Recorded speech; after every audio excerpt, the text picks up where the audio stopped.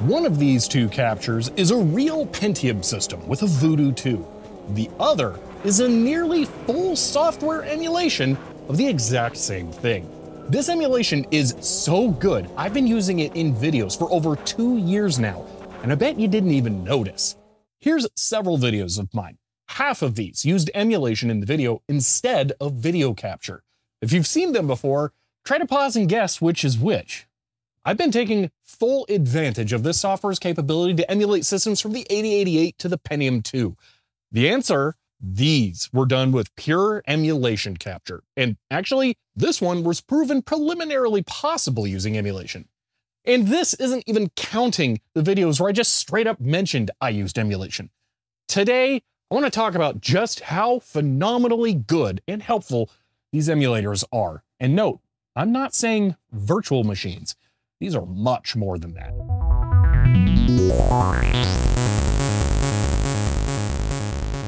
First though, I should tell you what software it is I'm talking about exactly. But that's not a very straightforward thing, and I've done my best to research this so I can give you the high-level view. PC EM is the genesis of the current best emulators of PC hardware. It was made by Sarah Walker and is a combination of fully custom code and leveraging components made for other emulators. The development process for this was tightly controlled, and some developers who had contributed code ended up forking PC EM as PC EM X while working on some larger features. That fork became 86box, which is maintained by Battler. Development split focus between the two, and they're now quite different. PC EM's development lead has also changed, and there haven't been any new releases of it in years, but there does seem to be some development going on still. There are also some forks of 86box trying to get new features added, but there aren't any release builds of that yet. Overall, right now, 86box seems to have the best combination of features, usability, and stability. Just keep in mind that it owes a lot to PC EM, and the core of this can be attributed to that. I'd also like to mention that these programs aren't meant to walk you through the process. They are phenomenally complex, and focusing on the primary functionality is still the main goal. So some familiarity with the technology of this era is needed. All right, with that out of the way, what makes 86box so special? I mentioned it's not a virtual machine. That is because it is not a high-level emulator.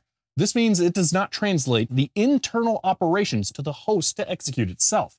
Instead, it directly emulates entire processors and runs the code on that. This is how some more advanced game console emulators work and are often referred to as cycle accurate. The advantage of this for consoles is better emulation of edge case games. On PC, that's frankly never going to be the goal. That's because what you get with cycle accurate PC emulation is the ability to emulate hardware peripherals, real hardware peripherals. The comparison I showed initially is my tiny Pentium system. In that, we can emulate the 233 MHz Pentium MMX, 3DFX Voodoo 2, S3 Verge DX, the exact motherboard chipset, the RTL 8029 network interface, and it even boots off of the disk image from the real machine. The only part not emulated in this computer is the All-Real Vortex 2, but if I'd had my way initially, the system would have had an AW64 Gold, which can be emulated. This is just one of my physical computers I've been able to emulate directly, and this is where this software's true potential is. I found it invaluable in testing for different programs and even for debugging some hardware before going over to the real thing. Now, frankly, what you can do with this is so open-ended that it's daunting to even talk about. So let's just start with the basic setup of a system. We'll aim to run Windows 98 on average hardware. To use 86box, you need two parts: the program itself and the ROMs. The program is available for Windows, Mac, and Linux, and the ROMs are the firmware for the different peripherals and motherboards. There are setup instructions for going over how to get these and set up the files for each platform that you should take a look at. The simple version is just to put the ROM folder next to the program though. Once you have everything in place, you can launch the software, and by default, it will boot into IBM Basic emulating an 8088. From here, you need to configure the computer how you want in the settings. 86box always directly boots the current hardware config, which is stored in a text file. As of the time of making this video, there is no manager included to have multiple machines. There are some third-party managers available to do this for you, and an integrated one is being developed. Personally, I just prefer to have separate folders for the machines with everything needed in there. So I just copy the main files when I need another one. The files are like 100 megabytes total, so one ISO is probably going to be more than that. Now, don't worry about the config file, because there's a nice GUI to set up the machine, but this is where you need to know what you're doing. The first option is the machine type, which is really asking what kind of processor support you are targeting. Without knowing what these mean, this could be fairly confusing. Personally, I would like to see some other metric added here, like the year these came out, as a foothold newcomers could... Before I even finished writing this sentence in my script, I realized I could just make that happen. So I actually modified the software and submitted a pull request that was accepted. So in the future, you should see years next to the machine type to have a quick idea of when they're from. I'll talk more about the machine type later. For right now, let's just pick socket 7 dual voltage. And I'm going to set the machine to the FIC VA502 for particular demonstration purposes. And I'm going to leave the CPU as default. We should bump up the RAM though. It defaults to the minimum, but for this, we can set it to 128 safely. Next, we need to set up your display options, and this is a lot of options. I spoke with the contributors, and they're contemplating how to break this up to be more approachable too. For now, unless you know exactly what to emulate, I'm going to give you some rough guidelines. For early DOS systems, the ISA Trident VGA cards are a good option to know you can display almost anything. For later DOS and basic Windows 98 systems, a PCI S3 Trio 64 is a very solid option for 2D and will work well if you want to add a Voodoo card later. And if you're just trying to max it out, go for the Voodoo 3 3000. I'll come back to the idea of a max spec system later, but generally, that shouldn't be your goal.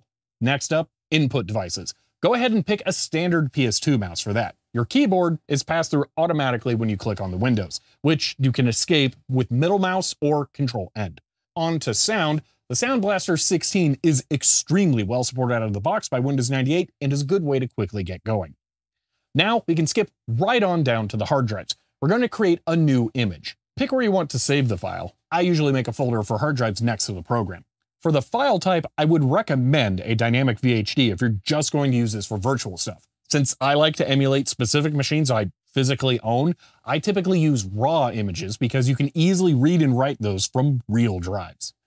For the size of the image, keep in mind the limits of your OS. Roughly, Windows 98 should be limited to 128 gigabytes. Later DOSes max out at 8 gigabytes split over 4 2 gigabyte partitions, and early DOSes are limited to 32 megabytes. 10 gigabytes is a lot for Windows 98 though, so we'll just go with that for now.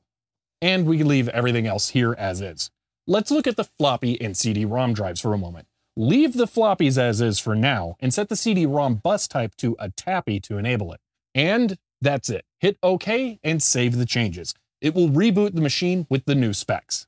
This motherboard and BIOS are a good starting point for demonstration purposes because you're going to begin to realize the scope of this emulator. Sure, we just chose all our hardware, but now we have to actually configure it. On post, it will show an error stating floppy disk fail. Now, you can hit F1 to ignore that and continue, but it will do this every time and your floppies won't work right.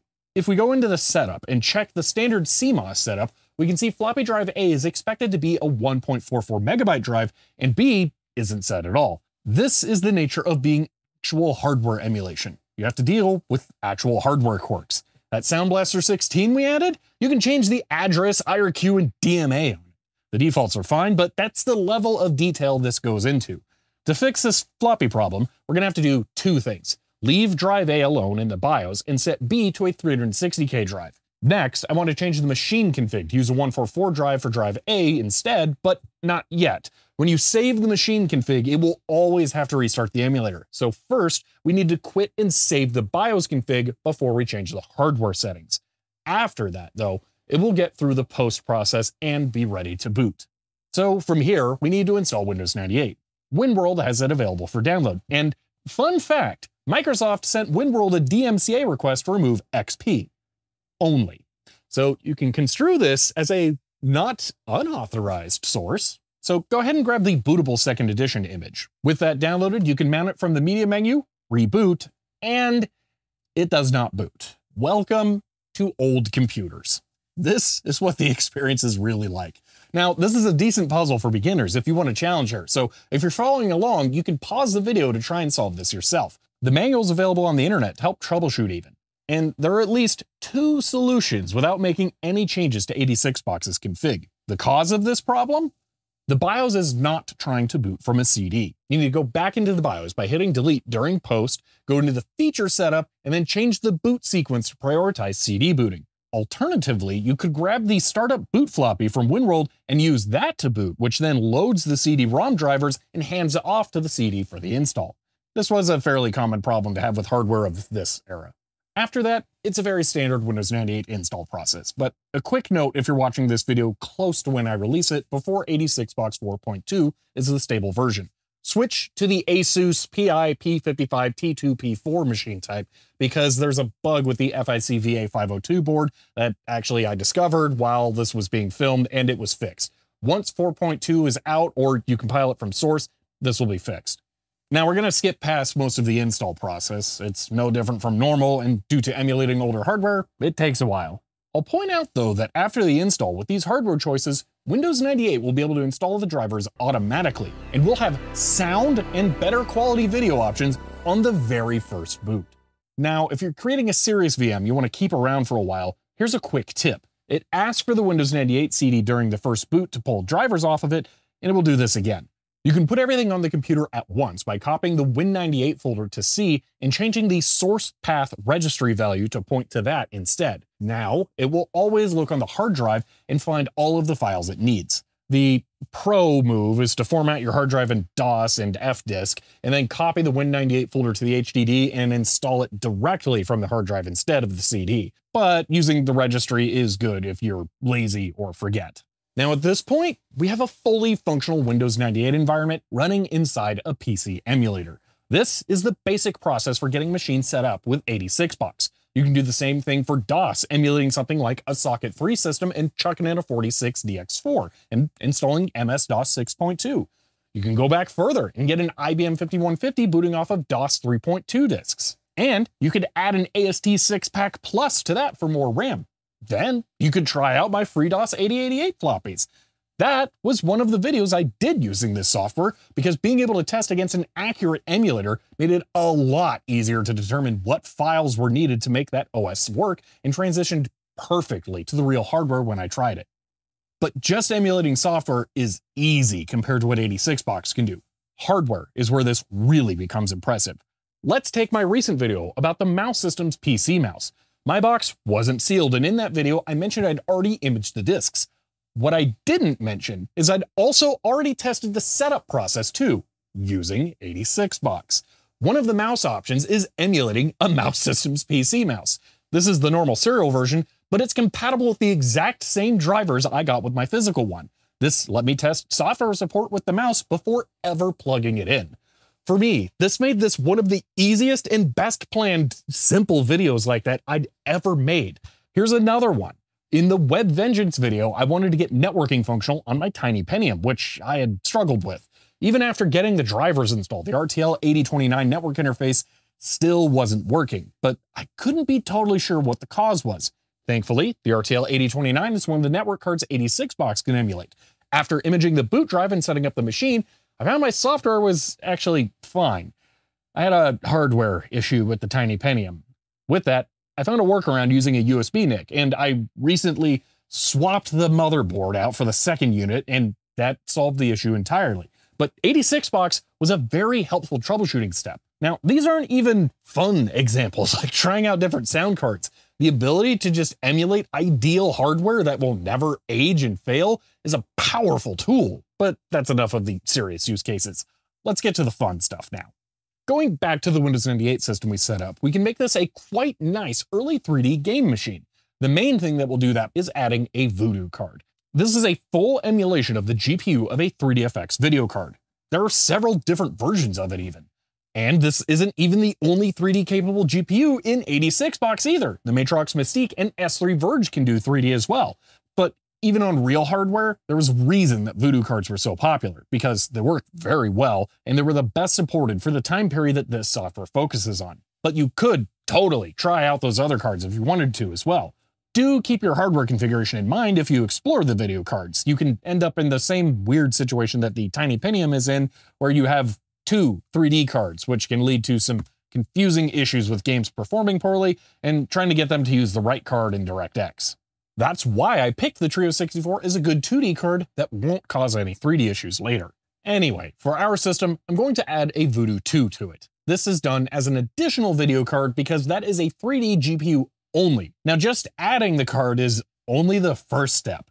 After you reboot, Windows will ask you for drivers, just like it would on real hardware. There are kind of a lot of options for Voodoo 2 drivers out there, and covering all those is beyond the scope here. So I'm just going to use some normal official drivers for now. But I will show you a cool trick 86box has. How do you get the files into the emulated machine?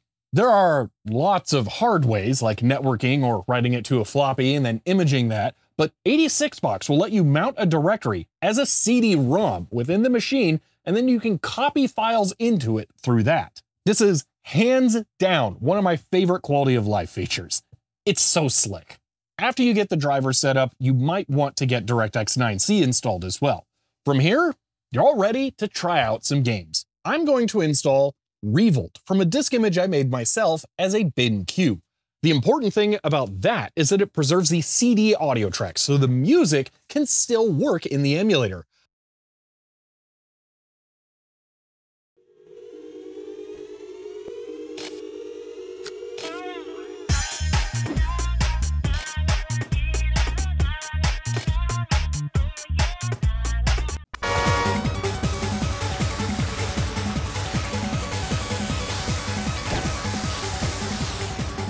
Gameplay performance is generally very accurate. That is to say, the way you configure the machine will have a large impact on it. Sometimes games will run amazingly.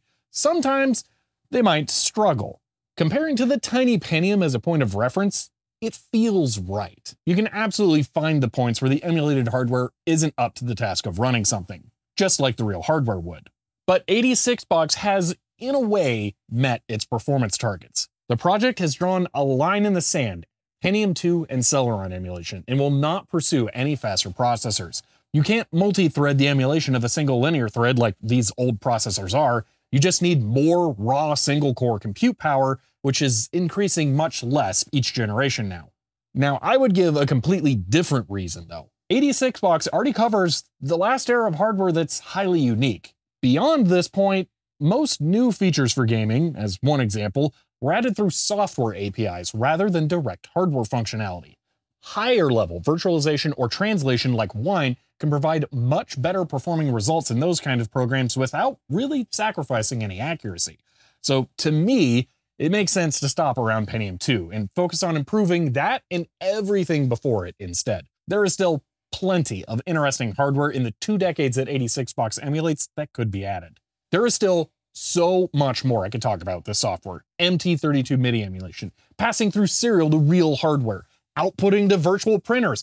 There's an unending amount to explore here, which is the real strength of this software. The ability to take risks and explore.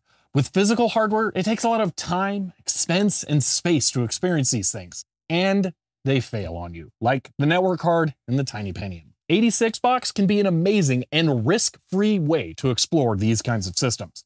I will be continuing to use it myself for researching videos and testing things, and I can only highly recommend it to everyone else to check out. Well, I hope you enjoyed this video, and we're past my scripted portion, so let's see. Yep, that one's facing a wall. Oh, that one's still good.